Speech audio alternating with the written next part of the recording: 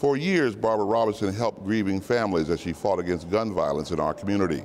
Today, she stood next to her own son in a Douglas County courtroom as he stood before a judge accused of shooting 2 people to death. Surrounded by friends and family, Barbara Robinson, at the advice of attorneys, walked out of a Douglas County courtroom without comment today. Robinson's 16-year-old son, Charles Trotter, is accused of shooting to death Marcel Lovejoy and Dexter Joseph at an apartment complex near 99th and Fort last Saturday. Trotter is accused of 2 counts of first-degree murder. Douglas County Attorney Don Klein says he will prosecute the teenager as an adult. You see young people in the community that are charged with crimes.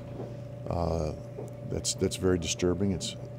And there's young people whose lives are lost.